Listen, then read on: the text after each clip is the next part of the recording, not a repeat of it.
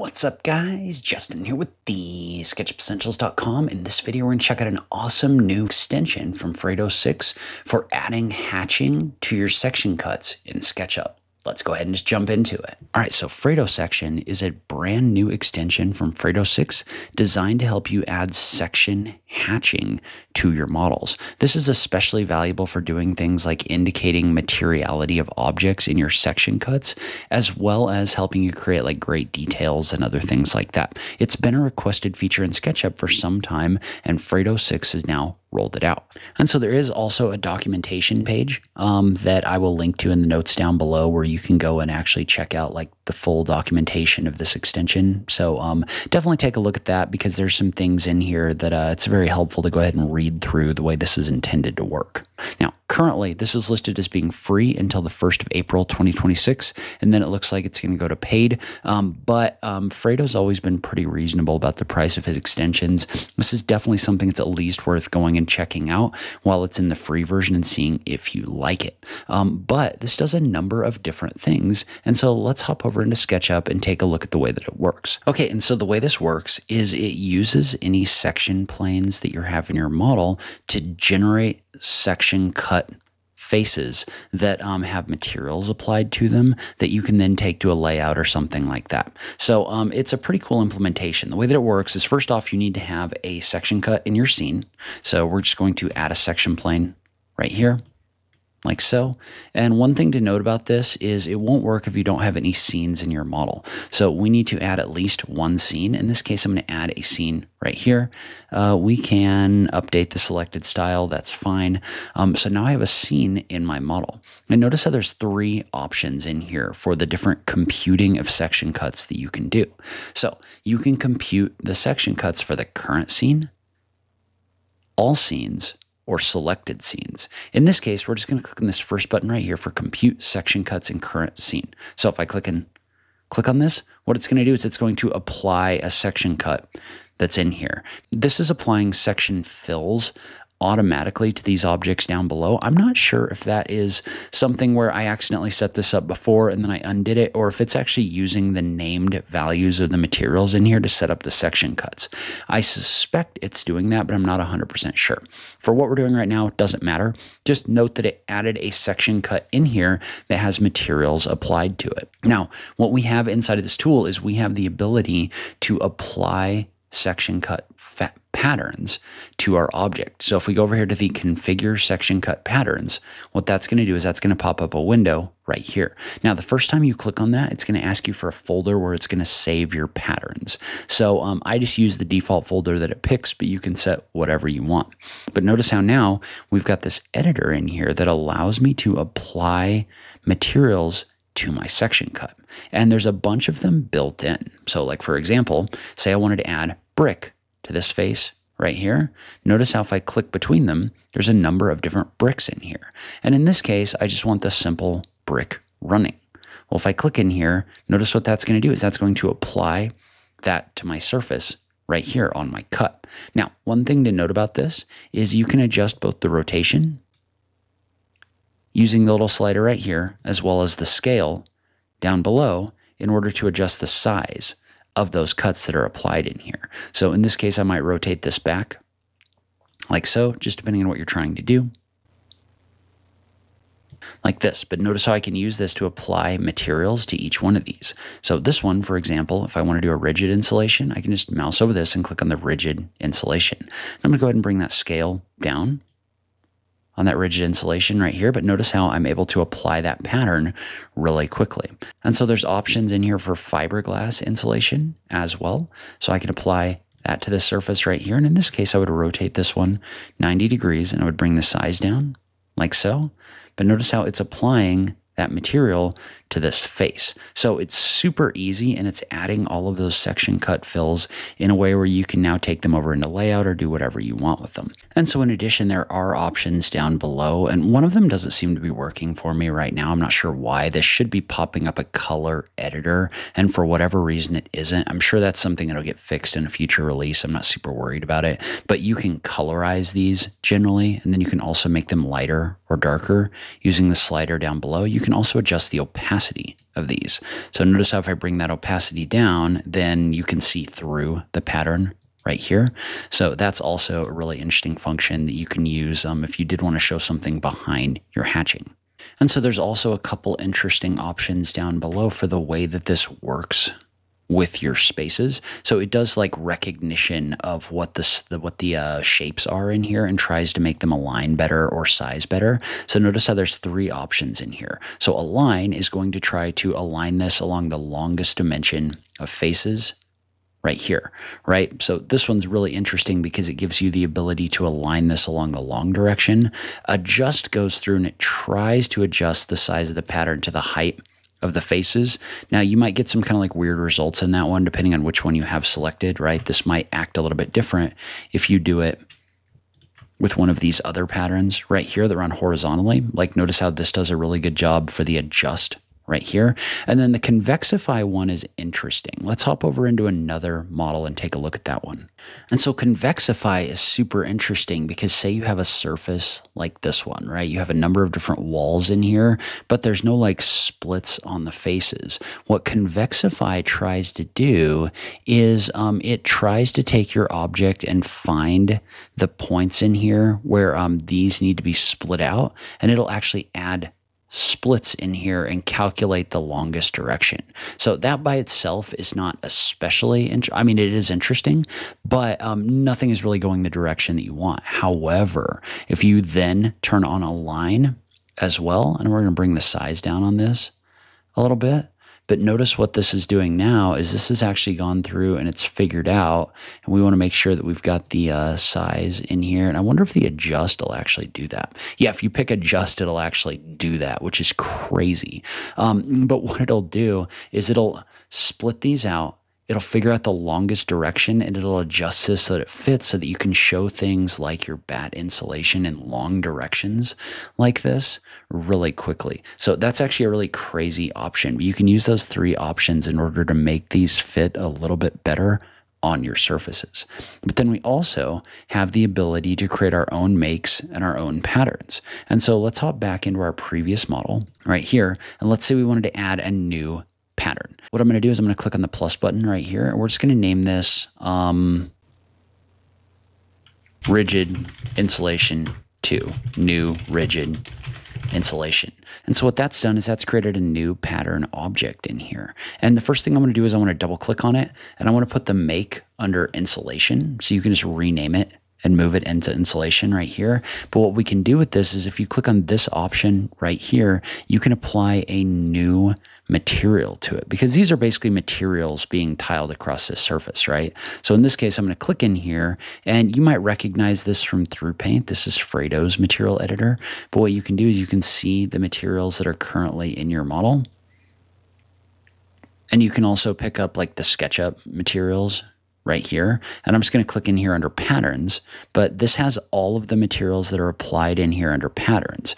And so like say that I wanted to add, we probably don't want to do this, but say we wanted to add this concrete block material as a rigid insulation pattern. Notice what that's going to do is that's going to take that material, it's going to generate it as a pattern right here. Well, now I can take that rigid insulation, number 2, and I can apply it to this surface. And so I'm going to bring the scaling down, but you can generate and create your own patterns that are going to live inside of your model just by doing this. So say I wanted to rotate this like 45 degrees or something like that, I could do that. But I've got like full control over what's generated in here. And so basically the patterns in this case are materials that are being applied to the surface that are being generated in here. Now, one cool thing about this is what happens if you move the section plane, right? So say I move this section plane over here like this. Well, all you have to do is just go back in and just click on compute section cuts, and it'll recompute this in this location. And by the way, if we toggle this off, so if we toggle our active section cut off, you can see what it's doing. It's basically creating a face in here that's then allowing you to apply those materials to this. So if I remake this a new active cut, and then I click on the option for update right here, it's going to update this wherever that section cut is going to be. And then say you've got a working view, right, where you don't want any of this stuff. So I'm just going to add this. We're going to save this as a new style. I'm going to move this to the left. We're going to call this working view. you've got the option right here to toggle the visibility of those section cuts in here. And so notice how this section cut is only going to show up in the scene that has that section fill applied to it right here. And so in this case, if it ever shows up like this with the fill covering it, just click on the option to compute section cuts again, and it'll pop this up right here. Okay, and so one thing that's really important, and I kind of had an issue here that I can't make it show again, but when you send this over to layout, one thing that's going to be really important is when you look at your layout document right here, you want to make sure that you reference the scale over here on the right. So in this case, I've got this in here as like a 1.5 inch equals 1 foot. You need to note the 1 to 8 over here, and you need to go back into FredoSection, and you need to make sure you click on this option on the right here for paper scale and pattern mode for current scene, and you need to make sure they match. So in this case, your scale needs to be 1 to 8 right here. We're going to set our parameters like so. That may change the way that your patterns look in here. And I went ahead and I set my default as well, just for this object right here. I did a set parameters right here. And so once you adjust that scale, you need to make sure that you recompute your cut right here, right? So that your scene is set with that proper scale. Well, now you may get some issues with the size of your materials that you just need to come in here and fix using the material sampler. So you can just do an alt click and you can just bump the scale up to whatever it needs to be. So in this case, right, this one seems to work fine at like a, probably an 8.5, maybe a 9. Right here, but when you set that scale, it's going to be really important so that your page scaling works properly over in layout. So you just need to make sure that these are sized the way that you need them to be. So I'm going to bump these back up to something like this. Gravel looks okay, and we're going to bump the ground up to maybe a 10. And I don't know if you click in here, it looks like 10 is the biggest you can have it right here. So we'll go ahead and we'll set this. But then what we want to do is we just want to make sure that we've recalculated our scene in here. We're going to do a file save. And then if we hop over into layout and update our model reference, then everything's going to look okay. But notice what I'm saying here. If I set this to a hybrid rendering, these render out as a raster, meaning they render out as textures and they don't look quite as good. Now there is a way to work around that in FredoSection, which I actually really like. So if we hop back into SketchUp, and I'm going to pull up a different model. And so in this case, I've just got a stud framing corner right here, but say I was to take a section across this face like so, and then we're going to add a scene. So we're just going to do a view animation, add scene.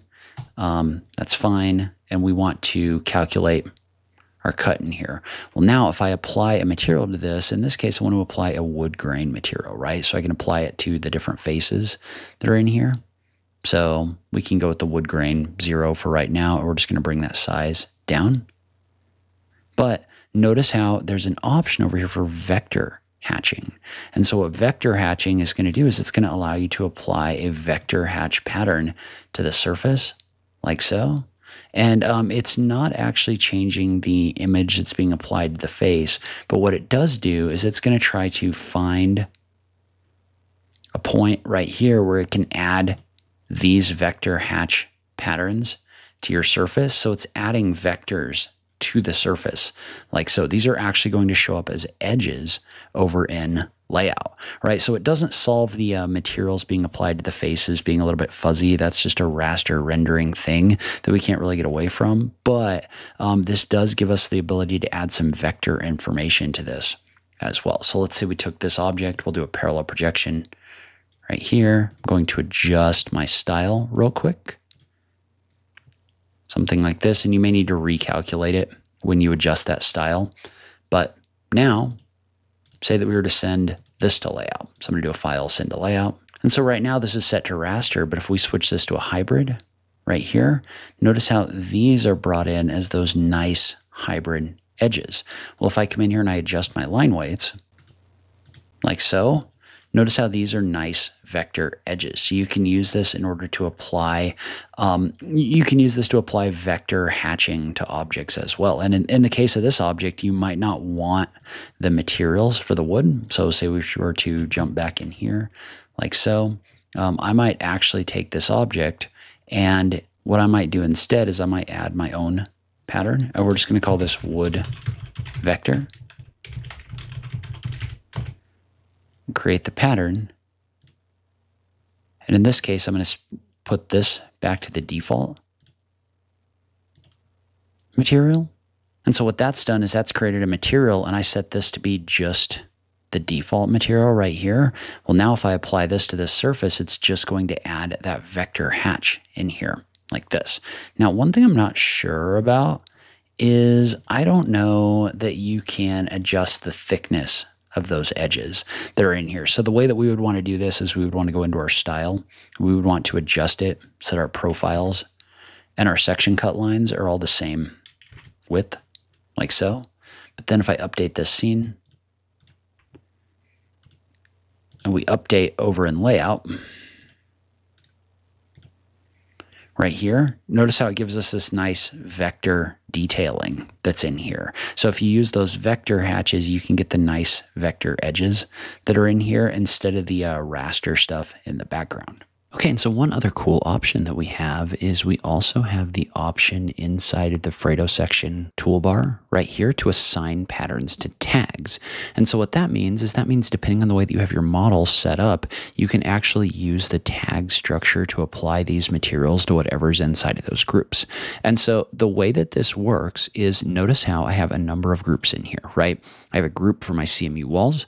I have a group for my concrete slabs. I have a group in here for my stem walls, all those different things like this. Well, what you can do is you can hop into the manager for assign patterns to tags right here, and you can actually pick tags to apply materials to. So in this case, for our CMU, for example, let's say that we wanted to add, we'll just add the brick running in here.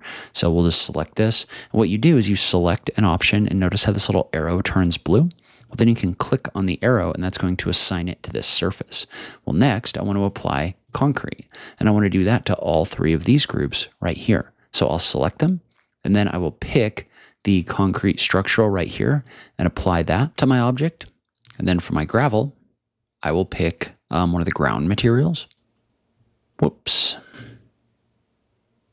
So we'll pick the gravel for this one, and for our soil, we'll pick the earth compacted. We'll click on close. Well, now, if I add a section cut across this object right here, and so now if I click on the option for compute section cuts, notice what it's going to do is it's going to apply those materials based on their tag. And so this gets a little bit weird with nested geometry. So let's say, for example, that I had my walls in here like this, and I had those in here as their own groups that are untagged, like so, and then I compute this. Notice how it's not going to apply the material if you have like nested groups inside of groups. So the way that would work is if you did need to group your walls, you would just need to go into this group and just apply the CMU to the actual groups on the inside, right? So really you need to be like, whatever the group is that's one level above your raw geometry, that's what needs to have the tag applied to it for this to work properly. But this could be a very fast way of applying these without you having to go in and manually do this. And then we could always go into our pattern manager and adjust these. So we can just sample them. We can adjust the scale if we want them to be smaller or something like that. Then you can just treat them like regular materials from that standpoint. But this is tagging these based on, or this is adding the section fills based on the tags in the model. All right, so that's where I'm going to end this video. Leave a comment below. Let me know what you think about FredoSection. I think this is a really cool tool, and once you use it a little bit, I find it fairly intuitive, but I'd love to hear what you think in the comments down below. As always, thank you so much for taking the time to watch this, and I'll catch you in the next video. Thanks, guys.